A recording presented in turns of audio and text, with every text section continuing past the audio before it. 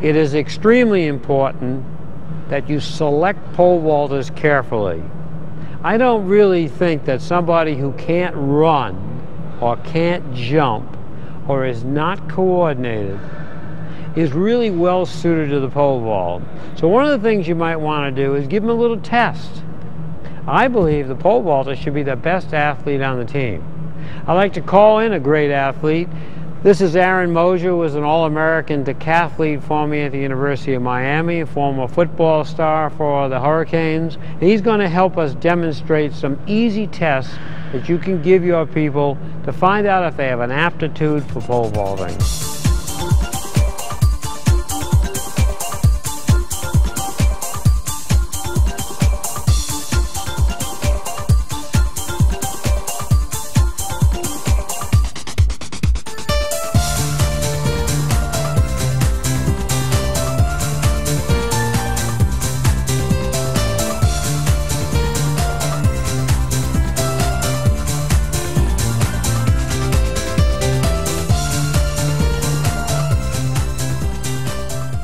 Since this is our 6th video on the pole vault, many of you have seen the other 5, hopefully. What we found is that if the pole has a chance to rise, the vaulter has a chance to get into the pit, penetrate far enough into the pit that he won't get hurt, he won't fall in the box, or won't fall in this periphery area in front of the box. What we do is this. We're going to go into greater detail about the technique shortly. We like the tip of the pole to land somewhere between the middle and the back 1/3 of the box. We like it as it slides back, the vaulter pushes the pole up, trying to get the pole to keep moving towards the vertical. Let he or she think about pushing the pole, the top of the pole, right over onto the back of the pit. Our method of vaulting delays the pole bend until the vaulter leaves the runway. The pole moves to the vertical quicker, allowing the vaulter to penetrate into the pit safely. The blue pole represents our method of pole vaulting, while the red pole shows an inefficient and dangerous way of vaulting. We will go into more detail during the plant section. The grip is the first part of the technique that we'll talk about today. It's important because the first step in building the continuous chain concept that we still use is without the proper grip, the next step of the chain will not be able to be built properly. So I'm going to bring Aaron in and we're going to talk a little bit about how we grip the pole. Let me just stop here. The top hand has the palm up. So you show them your palm up. Where the front hand's palm down. So obviously for a right-handed vaulter, the top end is your right hand is palm up, left hand's palm down, reverse for a left-handed vaulter. I like to do a little drill to see how wide does a vaulter hold the pole. That's one of the common questions we get. I like to take the pole, put the tip against the back of the box, and simulate a takeoff position so that the top hand is in its proper position, slightly in front and above of the head, and we run a straight line down through the toe of the takeoff foot. That's an ideal takeoff position. From there, he reaches up, grabs the pole where he comfortably can, and that gives us the proper width of his grip. This factor will change depending on height of the athlete, shoulder flexibility, length of the arms, so there are some variables here. If his grip was too wide, what happens is the takeoff step moves too far inside, and that puts the pole tip in the back of the box too early, so as you can see, the tip of the pole would not be able to move towards the vertical. By the same token, with too narrow a grip, the vaulter would be too far outside, and you can see he's leaning down. He's not going to be able to continue to move the pole towards the vertical either. Should be gripped within 6 to 12 inches from the top of the pole for the athlete to get the benefit from that particular length of pole. If the athlete were to hold lower than that, they'd be better off using a shorter pole.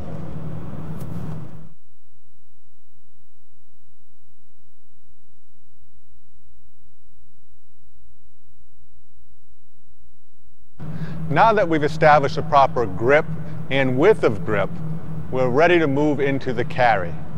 The carry is a very important part of the overall vault because it puts the athlete in the correct posture and position to accelerate with the pole down the runway. As you can see, the pole is angled off to his left somewhat. To show the camera. Some people question, how high do we hold the pole? Some like to carry it straight up and down. Some like to carry it in an intermediate position. Really, as long as the pole is carried high enough to free up the hips and to alleviate the weight from making the vaulter lean forward, is okay with us. Let's look at some incorrect carry positions. One would be where the pole is carried too low, and as you can see, it makes the athlete lean over. Another is where the pole is carried too much down the right side, where the shoulders are now open to the side. It's going to be very difficult to plant or run effectively. These are some of the common tendencies we see in the pole carry. The approach run is perhaps the most important part of the vault period. Without a good approach run, there is not enough energy or power at takeoff to move the pole with a good grip to vertical. We spend a lot of time working and perfecting our approach runs. We like the run to be short and biting with the foot striking under the knee, pouring down, creating power to the ground. We teach the athlete to count their takeoff steps. We do this for two reasons. First, it helps build a steady, repeatable rhythm to their run. Second, it teaches the athlete when to plant the pole. It's important to remember that the approach run is not just a run. It has a purpose. The purpose of the approach run is to put the vaulter in a position to have a very powerful takeoff. Most high school athletes' approach runs are 5 to 8 right steps for a left-handed vaulter, left steps for a right-handed vaulter. If the approach run is too long, the athlete tends to slow during the takeoff period, and that's a mistake. That's where injuries can occur. If your athlete accelerates fast, then they don't need as long of a run as another vaulter who may not accelerate quite as quickly. What we do is we put the pole in the back of the box and we have the athlete get in their takeoff position. First thing we try to do is identify the proper takeoff point, which would be a straight line down from the top hand through the toe of the takeoff foot. We want to make sure that the top arm is slightly in front of the ear, in front of the head, and he's in good balance. Now we've got the correct takeoff position. We simply pivot around on the takeoff foot and run back to takeoff steps. With the approach run, we like to start off slowly and steadily build speed as we go down the runway so we reach maximum speed at the point of takeoff. Aaron's going to take a 7-step approach run now.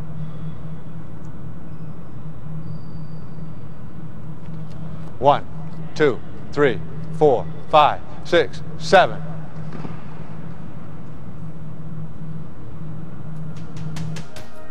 Let's take a look at a couple of examples.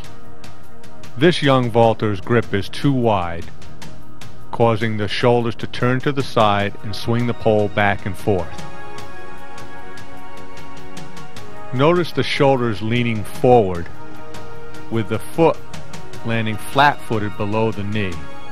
This robs the power of the approach run.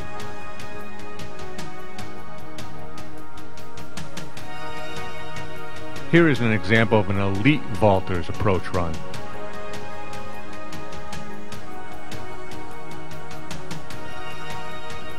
Notice the carry position of the vaulter.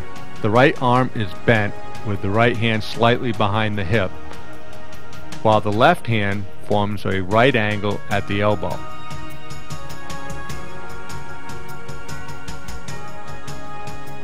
Notice the excellent posture of the vaulter, with the ball of the foot striking the ground below the knee.